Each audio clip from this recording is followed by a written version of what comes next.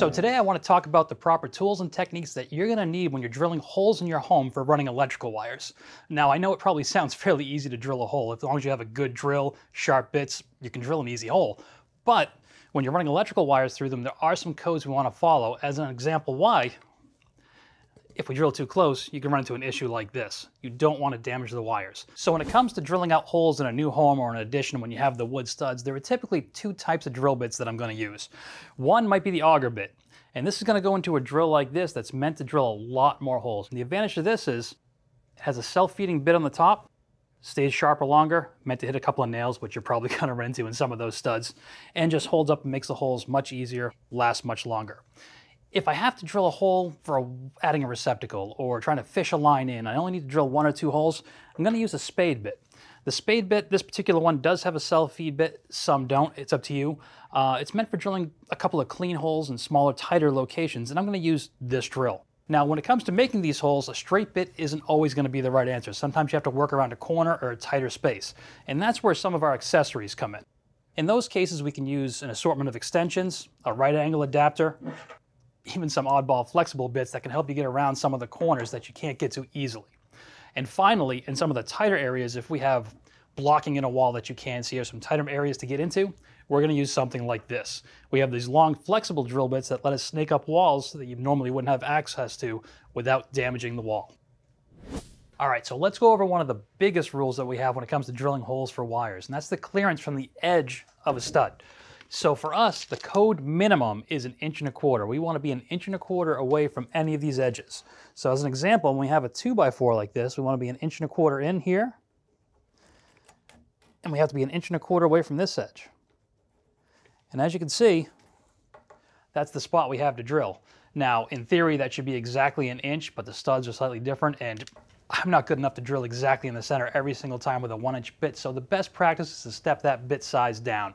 Maybe drop down to a 3/4 inch bit that can go through those. That way you don't have to sit there and measure every single stud each time to find the exact center and get close enough with your eyeball. But when it comes to a 2x6 stud like this, we can still use that same bit, maybe go up to a 1-inch bit, and we know roughly where the middle is going to be. We have plenty of clearance with this. It's easier to drill. So let's go ahead and show you, if we use an auger bit, how we do this. Now for me, we know we have our 1.25 inch minimum clearance, but I also like to keep everything the same height. It makes it easier for a point of reference if you need to cut anything in, if someone's drilling something outside through a wall, you know where the wires roughly run. And the quickest and easiest way I found for me, it's right about here on your leg. It's a good point to be at. It makes a good point to kind of guide this through if you're having a tough time, or if it's older lumber and it's not as easy to drill, and it just gets you in about that right spot. So I'm just gonna put the glasses on. Let's go ahead and drill a couple holes.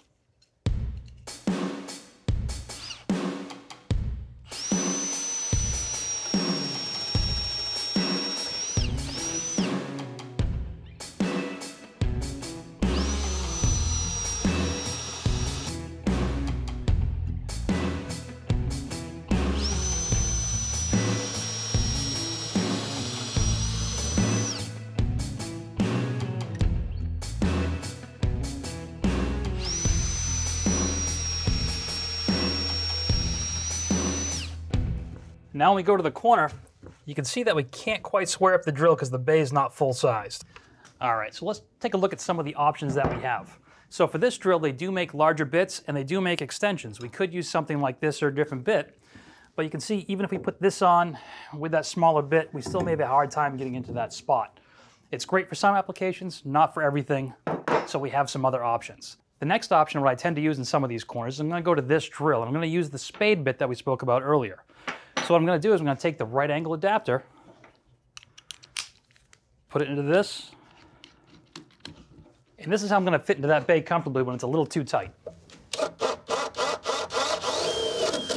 Now you can see that this angle fit in this bay pretty well, but that's not always going to be the case. Sometimes the stud's going to be a little further over, and you're not going to have room for this to fit in. That's when the other accessories come into play. That's when we start using things like the extensions. You don't have to use them one at a time. You can stack them together. So a good little trick to do, if you have something in the way, is you can always put it through the existing hole ahead of time. That way you can square right up to that stud and drill it nice and cleanly. So for the final hole in this corner, we have plenty of room to fit a conventional drill and spade bit in there. Now that we have all of our holes drilled, it's time to go ahead and pull the wire. And this is where having them all the same height really helps us out. It makes it much easier to pull everything through. Nothing's getting twisted up, nothing's getting tangled. It's a much better job. So let's go ahead and take a piece. We're just going to roll this out.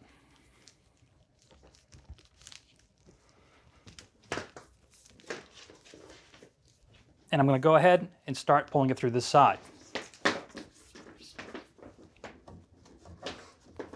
Nice clean holes, simple enough. And then we get to the corner, and this is where it gets tricky sometimes. Now in this case, it's not too bad because we have a 2x6 on this side and a 2x4 on that side, giving us a fairly large bay. But let me show you how this actually works. Since we can't bend the wire inside here, we're going to bend it by pushing it against this back wall. So when I go through this hole, here's what's going to happen. I'm actually going to push it all the way in. I'm going to push it up against the back of the sheetrock and just gently wiggle it till I feel it starting to get a curve. And what's going to happen, it's going to get a curve like this, and because it's wire, it's going to hold its shape. So when it's inside that bay, has that curve, I pull it back, and our holes are lined up. It makes it very easy to line up here. I can just slide my finger right here, touch the end of it, with a little bit of pressure pushing forward and pulling back, I'll pull it right through that hole. So let me show you. I'm going to straighten that back out. Going to go ahead and put it right here. Just push it forward a couple times to give it a little curve. And just like that, comes right through. And as you can see, we pulled it all the way through very simply. Now, let's say you had a corner that was much tighter, a couple of 2x4s, or the holes weren't perfectly lined up and you had an offset. There's another trick to get around that as well. So we have this sitting back here. We can't quite make the corner. I'll take a single piece of that wire about this big. And what I'll do is I'll put a little curve in it just to get it started. And I'm going to use this like a fish. And I'm going to start in here and just try and make that corner. And as you can see, that goes through a lot easier than an entire wire. You'd simply tape that on and pull that through, and that would get you through. So these are some of the tips and techniques showing you how to drill holes through a framed wall to pull a single cable and how to deal with some of these corners you might run into. Now, if you're going to be running multiple cables, you can increase the size of the hole to a certain point, but realize you are limited by certain factors, such as your clearance from the edge and how many cables you're going to pull through there. You're only allowed to pull so many, so make sure you check with your local inspector to see what you are allowed to do. With that being said, and we're talking about some of the code issues, you may not always be able to get that clearance of 1.25 inches from the edge that you want to get, and there is a solution for that. Worst case scenario, you can always throw up a nail plate to cover that space and keep that protected. Okay, and that'll solve that situation, and that'll keep us from having a stray nail or screw go through there and potentially hit that wire. And just remember, for making these jobs easier, it's always great to have the right tool and sharp drill bits to help you move along. Thanks for watching. This Old House has got a video for just about every home improvement project, so be sure to check out the others. And if you like what you see, click on the subscribe button to make sure that you get our newest videos right in your feed.